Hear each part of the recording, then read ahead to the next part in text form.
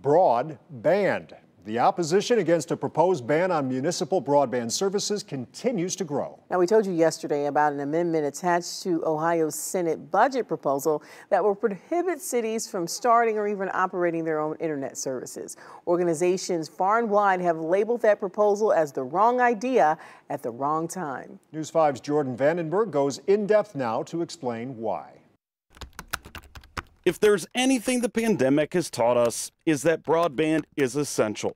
But an amendment attached to the Ohio Senate's budget proposal could cripple it. First of all, it troubles me that we even have to deal with a proposed new barrier at this point. Jim Baylor is the co-founder of the Coalition for Local Internet Choice, a municipal broadband advocacy organization that features the likes of Netflix, Nokia, and Google Fiber, among others.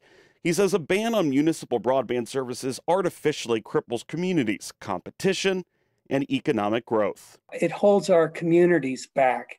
It holds our nation back. Like electricity, advanced communications services are platforms, drivers, and enablers of just about everything that's important in modern life. If approved, the amendment would sound the death knell for more than 30 municipal broadband services across the state, including the city of Fairlawn, that launched its own service in 2017 after major ISPs declined to install fiber in the community.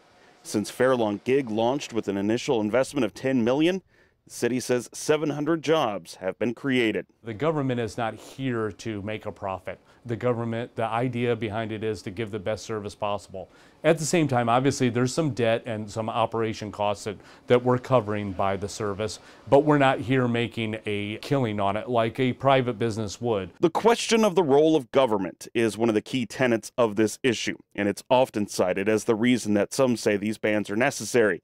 18 states have imposed severe restrictions on municipal broadband or banned it outright. However, recently, some states like Arkansas have done away with those bans. Its legislature, much like Ohio, is heavily Republican. It seems that the Ohio legislation is 180 degrees in the wrong direction. What we need to do is to encourage broadband deployment. It's a core utility in our current lives. In the end, Baylor says it should come down to choice. He believes if a city and its people want to make the investment, they should be able to. They're the ones who know the community. They're the ones who have the most at stake. They should have a respected role in this process. The Ohio House and the Senate have until the end of this month to finalize their budget proposal and send it to Governor DeWine for approval. In Cleveland, Jordan Vandenberg, News 5.